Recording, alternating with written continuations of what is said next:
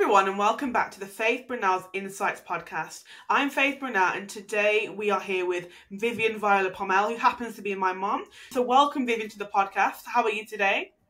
I'm very well, thank you. Excellent. So I'm going to hand over to you to introduce yourself to the listeners for us, please. Hello, my name is Vivean Pommel, and I am the founder of Learn with Lolonyo, which is an educational platform that blends education with mental well-being. And this is for Vivian. preschool right the way up to age 16. Excellent. Thank you very much for appearing on the show today, and thank you for being so passionate to share about what you do. So my first question really is about you being a female founder, a Black female founder in education. So what was the catalyst? What empowered you to start Learn with Lolonyo? Well, during the lockdown, when I couldn't offer my usual childcare services, there were parents still wanting educational resources and activities to do with their children at home. But for me, it wasn't just about providing them with any resources. I wanted resources that had positive cultural representation. And when I struggled to find this, I decided to start creating my own. Mm-hmm. Excellent. Thank you so much, and thank you for being here today and speaking about that. I think that's a really important perspective, because it really goes back to what I found interesting about the brand, which is the mantra from baby steps to brilliance. So can you talk to us a little bit more about that? Well, I believe that if you have the right start at a very early age, you can reach your full potential. And I do think it really needs to start from your baby steps, because then you'll get to the stage of going to the point of brilliance. And so we know from research that if children feel valued and represented in terms of their cultural representation, they actually achieve and attain much more. As Mariam Wright-Edelman says, you can't be what you don't see. Mm-hmm. Excellent. I think that's such a powerful perspective, Vivian, because it's incredible how you've turned the challenges of being a female founder in terms of creating opportunities to inspire others. I really think that the mantra is so important, it's so impactful, and it really does resonate with my struggles as well. And I have no doubt that a range of the listeners will really be able to relate to that and resonate with that. And I think it's great to see how you've pushed through how you've pushed through boundaries and continue to break barriers. And so my next question really is about the upcoming book launch of your next book. I was aware that you wrote a book called Bettina's Poetry initially. Yes, so please correct. speak to us about that. And I'm aware that you're doing a sequel to that, if I'm correct. Yes, the initial book was Bettina's Poetry, and Bettina writes a range of poetry to get children involved in your rhythm and rhyme. And we know it's part of the curriculum, but I think it's important for children to enjoy and have fun when they are looking at poetry. So it was very much about that. And we know from the figures and the research that not enough children are engaged in, poetry. And so it was trying to capture interest in poetry from a very early age. The sequel to that is now Bettina welcomes baby Joshua, her baby brother. And so that book launch is next week, Tuesday, the 29th at Sandwell Library.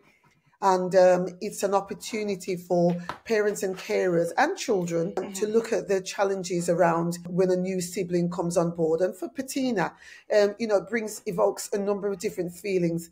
Initially, she's just the only child, and then she's having to have her baby brother, and it's dealing with the challenges and those various emotions that comes with that. And we're hoping that the book will not just be for children 6 to 9, but it's also going to be for parents and carers to use it as a useful tool to help children they're caring for navigate this very challenging time. Excellent, Vivian. Thank you very much. I'm just making some notes really about what you've just spoken about, so I can just relay that to the listeners. Well, the upcoming book launch at Sandwell Library on the 29th of October sounds amazing. I love how your experiences, both personal and professional, have helped to shape the book's themes. I'm sure it's going to resonate with a lot of people. What a wonderful way to blend your expertise in education with your entrepreneurial vision. Now that leads me on to, in terms of writing books, because I think it's really fitting for the listeners to understand that you also have a creative side. So could you talk to me about that secondary? But for the first thing, I'm interested, as an ex-Ofsted inspector, were you able to use those kind of experiences actually to pour those through your resources? And what other resources do you actually offer through L with L? Yes, I think it's important to share that because I believe, in terms of my background, I have over 30 years' experience of early years.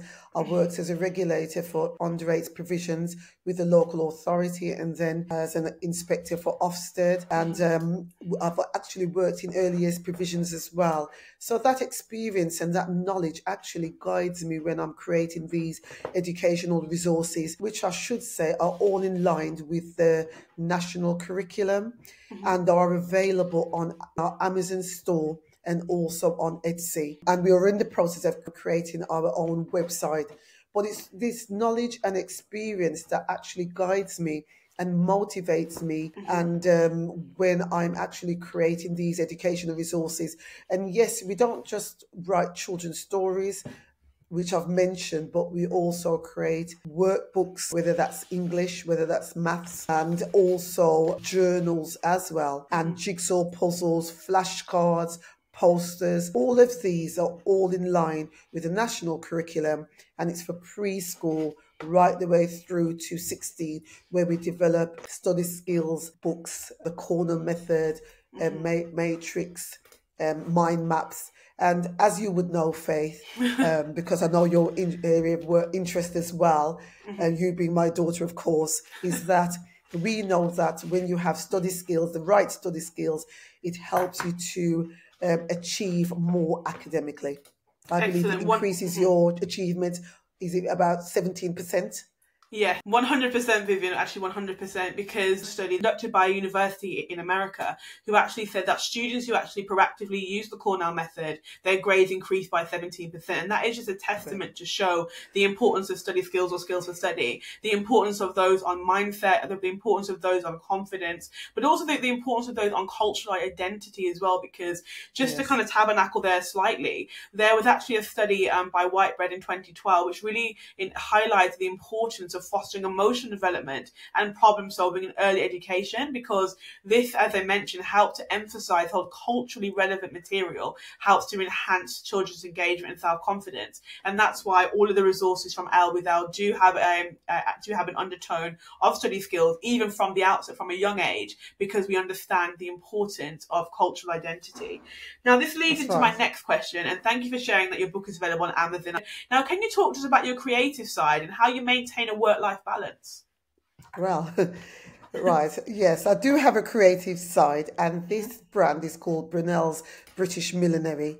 Now, my mum was very creative, and she taught me the very skills that I now use to create these flamboyant pieces. My pieces have made it to on the catwalk of London Fashion Week, was featured in many years ago in Ebony magazine. We've had local and national press coverage for my pieces, and they've been worn at weddings, church events, Royal Ascot, then which was the Queen's Garden Party, and many more events. So I have got a creative side, but when you're trying to balance out, because I have a family, I'm a wife also, and trying to balance that with my church commitments, you've got to strike that balance. And I think if you strike that balance, you can get it right. But I think you really need to give some thought to striking that balance. And the ways to do that as well is to give opportunities to other individuals as well. And I think having interns in the company actually is beneficial for both sides. I think that's very important. And I think in terms of networking, which I think is a very key component to business. I mean, I was at a wonderful event last night, which was, celebrating and welcoming our new Chancellor, Ade, which we went to a wonderful event last night at the Grand Hotel. Lenny Henry actually handed over the baton to him, and it was a wonderful occasion to network. Now, that was in the evening, and there are challenges there. You know, you've done a full day and you've then got to go to an event.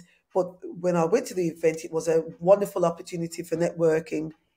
But what I then did was reconsidered what I had in my diary for today and try to have some time out, because I know that I couldn't then do a very full day again today. So it's just about managing it, but not giving up on those opportunities, but just trying to strike that balance. Excellent. Thank you very much for that really in-depth dive about the work-life balance and really giving key tips and strategies to actually combat that as well. And thank you for sharing a personal anecdote because it makes it all the more relatable. But you tabernacled on something that I find very key, and it's something that we speak a lot about here on this podcast, which is the art of networking. And what advice would you give to those who haven't networked before? They're quite nervous. What advice would you give them? Well, to be honest, it's very much about coming out of your comfort zone, and also to seize every opportunity. Now, you may be thinking to yourself, what if I'm rejected? What if the person is not very interested? But you've got to imagine that they may have their own reservations as well. So just be brave, just be bold. And what have you got to lose? If it amounts to nothing, then you've not lost anything. But that very moment that you take could just be that tipping point that you were looking for, that opportunity that you were waiting for. I mean, yesterday when I was leaving the Grand Hotel, I was standing next to someone. There was a very long queue, and I was waiting for my coat, to hand in my ticket to get my coat. And I thought, you know what, let me just seize this opportunity and have a conversation with the person next to me. And that proved to be a very useful contact. And now we're looking at collaborating.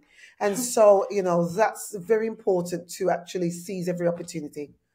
So thank you, Vivian, so much for sharing about the work-life balance and really sharing personal anecdotes because it makes it more relatable. Thank you for talking about the event that you attended yesterday. Thank you for speaking about the importance of networking. I myself also network, and it's something that I always encourage students to do, and young people and all professionals of all ilks, of all ages, that networking is key. Going back to what Vivian was speaking about, I think it's also good to step out of your comfort zone because you never know unless you try. And so really on the subject of celebrating milestones and looking forward, what's next for Elle with Elle? Right, in terms of what's next for Learn with Lolonyo, well, I am looking to work in collaboration even more, develop more partnerships, take up more speaking engagements. I love the opportunity of when I was invited to speak to a number of women on International Women's Day. And I could share with them why I wrote and created the journals with titles such as Destined to Succeed, I Will Write My Own Full Stop, You Will Not Define Me. So, those are opportunities that I feel if I can inspire other women to overcome those challenges and set up their own businesses, then yes, I will do that. And I think there are so many opportunities that we can gain from partnering up with other organisations. But I think developing our product range is something that I'm looking forward to. Thank you very much, Vivian, for speaking about what's next for Learn with Lolonyo, for giving us an insight and a window into what you're doing as well. I think it's very interesting. And clearly today we've spoken about some very important topics, ranging from a work-life balance to networking, to speaking about your creative side, to speaking about your educational side, and really just tabernacling on how you want to benefit and encourage as many children, young people, and indeed their parents as well, to carry on despite challenges. So I just wanted to speak about the John Lewis experience. It's something that I saw on your Instagram. Obviously I was there, but for those who weren't privy to that, can you speak about your John Lewis experience, which you were able to partake in for both brands? Yes, of course. When you're completing your education, and for example, when I was completing my BA in education and my master's in education, you've got an idea of the type of work that you might end up doing.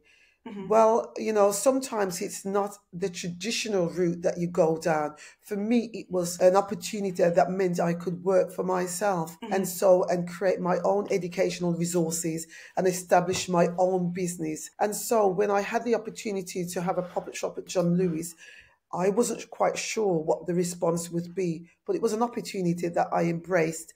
And when I went to John Lewis and saw the response to not only my educational resources, but also my Brynel's millinery, to the point where customers were absolutely delighted with the range and bought the products, and to the point where John Lewis referred me to their buying team. I had to say that it was excellent. And so even if we're unsure about a situation, it's always good to just embrace it and just see what opportunities comes from that. Excellent. Thank you very much for speaking so candidly about that and for sharing such a milestone. Congratulations in that achievement. It really goes to show and to demonstrate the positive impact that El Withel had on that particular community, and indeed the positive impact that El Withel continues to have. So just finally, really, just before we conclude today's episode, I just wanted you to kind of understand a bit more about your focus on women. I know that you were asked to create some books for International Women's Day this year, and I'm quite interested because women actually only hold 27% of CEO roles globally, according to a study conducted by Catalyst in 2020. So I am interested in what was and how you created such empowering titles such as "You Will Not Define Me" and "I Will Not Be Silenced." Yes, I think for me, it was looking back at my own personal journey, having gone through the education system myself, and that system not really getting the best out of me because the creative side of me didn't really come out at school. I didn't write poetry at school. I didn't create anything creative. We're using fabrics at school, and materials, which I do now in my bespoke hats and accessories. And so for me, even when I was employed and I needed a career break, I asked if I could have a career break. The answer was no, because we need you. Even although I had carpal tunnel syndrome and I couldn't hold my baby that I'd just had, which was you, of course, Faith. And so I felt that I was forced to resign. And so it was at that point really that the creative side of me came out, and also the opportunity to start creating educational resources. So in a sense, what seemed like a nightmare actually became the catalyst for change. Excellent. And created that new opportunity. And so what I try to do is inspire women to say, could be the tipping point in your life when something what appears to be a total disaster occurs. It could actually be the change that you need, and use it as fuel to actually take you to the next level. Excellent, thank you. That was so empowering, so motivational as well. So thank you, Vivian. Thank you so much for speaking about your excellent progress, speaking about your very encouraging and positive affirmation themed titles, because female leadership is so important, and especially looking to the next generation while making a difference. And so it's so inspiring to hear how you're paving the way. So thank you so much for joining us today, Vivian. Your work in education, your journey as a Black female founder, and indeed the positive impact you're making in the lives of educators, students, parents, and children is truly inspiring. I know our listeners have gained so much from this conversation, and for everyone listening, be sure to check out Vivian's book, which is Patina Welcomes Baby Joshua, launching on the 29th of October at the Sandwell Library. If you're interested in Learn with Lolonyo, follow at Learn with Lolonyo on Instagram, on TikTok, on Facebook, and do look out for their new website, which will be launching very soon. So thank you, everyone. And Vivian, is there any one final thought that you'd like to leave with the audience?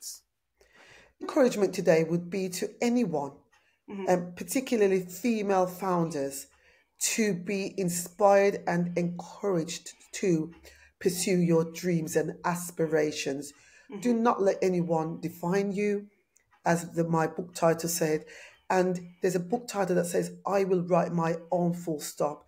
You are writing your own narrative. You are writing your own story, and only you can decide when you're going to put that full stop in, because that journey has come to an end. So be inspired, be encouraged, and go and fulfill that dream.